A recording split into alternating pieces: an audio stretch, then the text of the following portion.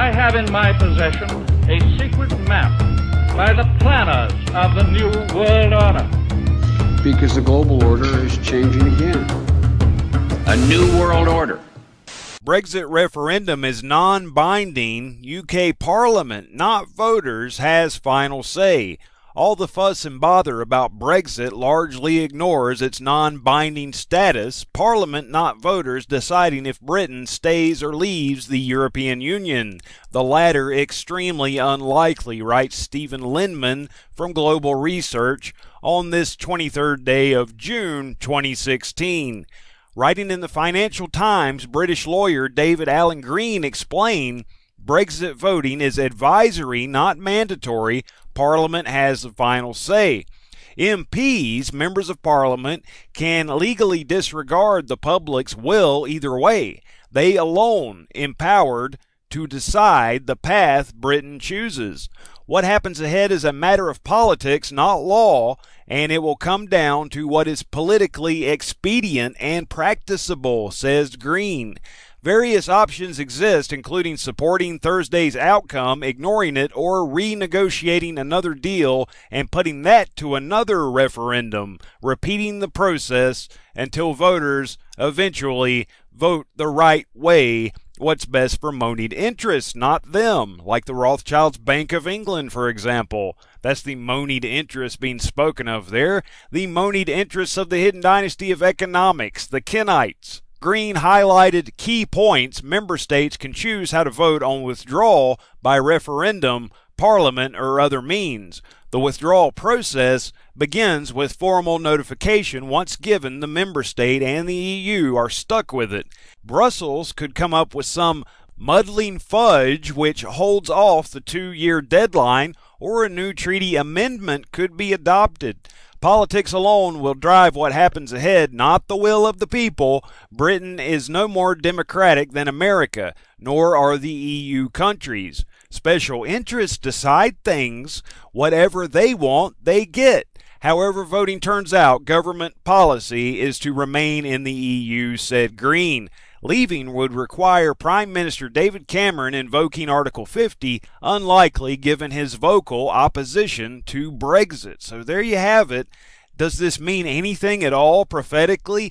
I think it does, because again, we're analyzing this 5 months that we're now in as a type of the actual 5-month-long hour of temptation, beginning with May 1st and ending with the end of September. And we looked at this last year, and it fit pretty perfectly, I thought, ending with Hurricane Joaquin at the end of September, and that's Jehoiakim in Spanish. And you can see in Ezekiel chapter 1, if you look into the Spanish, hurricanado is used there in place of whirlwind, and Joaquin is Jehoiakim. And you see that in Jeremiah 24, which is talking about the seventh trumpet, which is what happens at the end of the actual 5-month-long hour of temptation, is the seventh trumpet sounds, and the true Christ returns, and that's when the parable of the fig tree is ultimately fulfilled. If you were to read Jeremiah 24, you would see it mentions Jehoiakim, and you see 2 baskets of figs, because it's harvest time. That's why they're in baskets and not on trees, before the temple of the Lord, which is the true Christ. He is the temple of the Lord. And these 2 baskets of figs are the same thing as the wheat and the tares that are separated at the harvest, which is the end of the world, the 7th trumpet.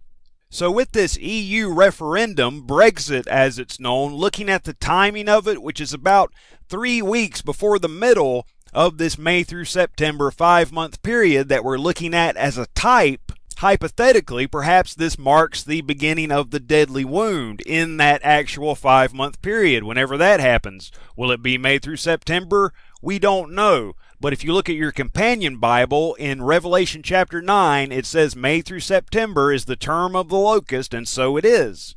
And as you know, Satan appears in the middle of that 5-month-long hour of temptation. Not that it'll be May through September, we don't know that, but we do know he does appear in the middle of that 5-month-long hour of temptation, and that we're not in a one-world political system until Satan and his angels are cast out of heaven unto the earth. That's the woe of the 5th trumpet. So there has to be a one-world political system before there can be a deadly wound. But looking at what's going on here as a type, perhaps marking the time frame of the deadly wound and where it might come from. And if you look at Daniel chapter 11, it apparently does come from the king of the south, which is Jacob, the Christian nations, in my opinion. And verse 25 of Daniel chapter 11 is talking about that first half hour, the first 2.5 months before Satan has appeared as the false Christ. You have that political beast written of in Revelation chapter 13, and he shall stir up his power, Satan shall, before he appears as the false Christ. He doesn't appear until Daniel 11:31, which is the sixth seal, the sixth trumpet, and the sixth vial, in the middle of the 5 months, in the midst of the week, as we know from Daniel 9:27. But it's not 7 years anymore. It's not a week of years anymore. It's 5 months. It's been shortened, as we know from Revelation chapter 9. So Daniel 11:25 says, and he shall stir up his power and his courage against the king of the south being the Christian nations, Jacob, the king of the north being Esau, but the he that stirs up his power is the vile person, Satan, whenever he's cast out of heaven unto the earth.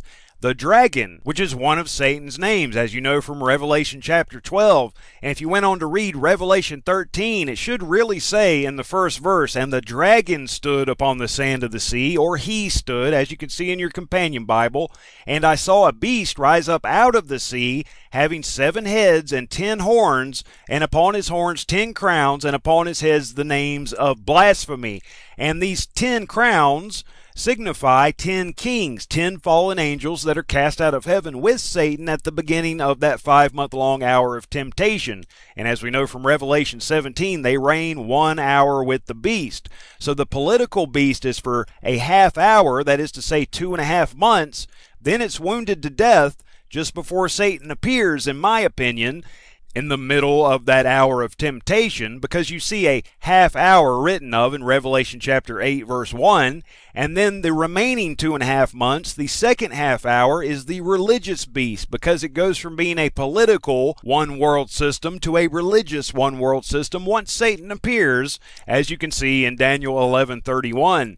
And the beast which I saw was like unto a leopard. That's the Kenites and their 4 hidden dynasties of education, economics, politics, and religion. And you have to go read Daniel chapter 7 along with this to completely understand. And his feet were as the feet of a bear, also mentioned in Daniel chapter 7. That's talking about the king of the north, Esau, also known as Edom, which means red, that red nation, the communistic, and his mouth as the mouth of a lion. And that's the Christian nations, the king of the south, Jacob. The 12 tribes became the Christian nations, and Christ came from the 12 tribes of Israel. And the dragon, that's Satan, gave him his power and his seat and great authority. Now, this word seat is thronos in the Greek, and you'll see in Revelation chapter 16, in the 5th vial, which is the deadly wound, it's poured out upon the seat of the beast. And after that comes, of course, the 6th vial, which is when Satan appears. And I saw one of his heads, as it were, wounded to death, and his deadly wound was healed. It was wounded to death, but then it was healed when Satan appeared, and everybody thought that Jesus had returned, except for those with the seal of God in their forehead. And all the world wondered after the beast. And they worshiped the dragon, they worshiped Satan, thinking that he was Jesus. This is when he appears as Antichrist, which gave power unto the beast, and he would have had to have been here in order to give power unto that political beast. And they worshiped the beast, saying, who is like unto the beast? Who is able to make war with him? Because it's a one-world peace system.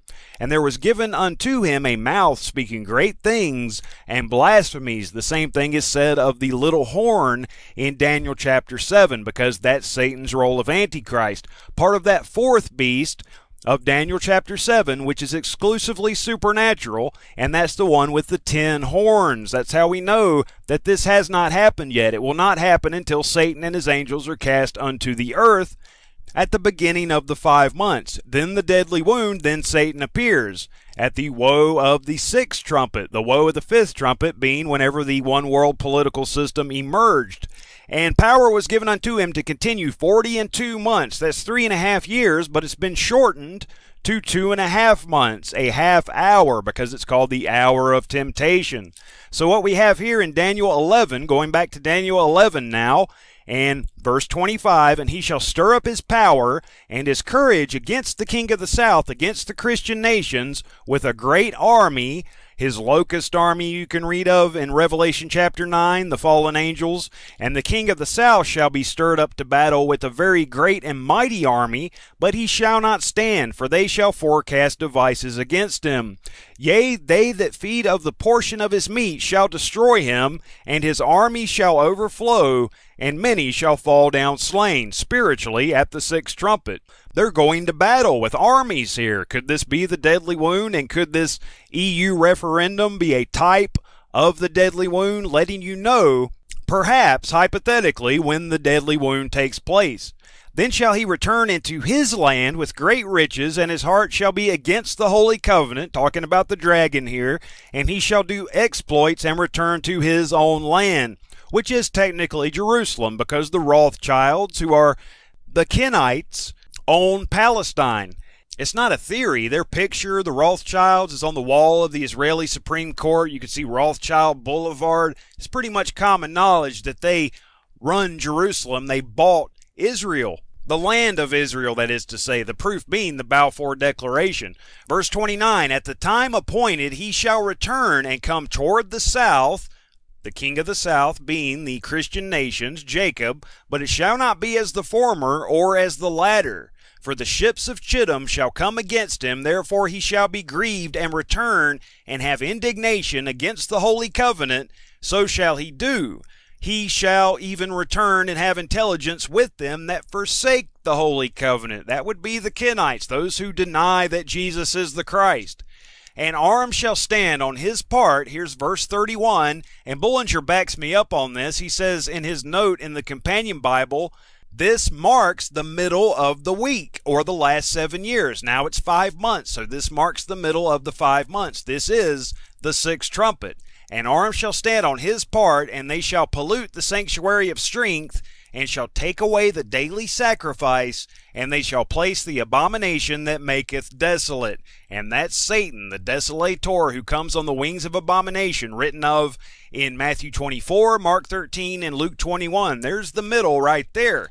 So as far as looking at this 5 months we're now in as a type, round about July 15th is what we're looking forward to as the type of the 666.